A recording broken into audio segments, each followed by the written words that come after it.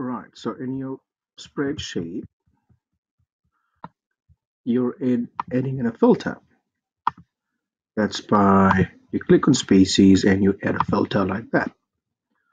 Then you click on gender and you only want to see the male, so make sure the tick in front of F for females is not ticked anymore. And you click on OK. Let's hide that. Once again, gender, and you want to see the males only. Now also filter this according to location, so clear everything, and you want that, and that, those three locations. Lo behold, you'll have data on those three locations and males only. Once you get this, Control A, Control C, you'll copy your data, go to NZ Graph,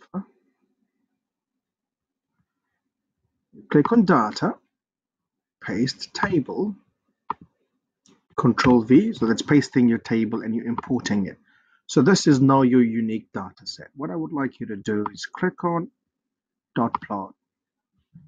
You'd like to see I'm sure it was the heights we spoke about, and you want to add a dot plot, which is, sorry, I'm in a box and whisker plot, and your summaries, of course.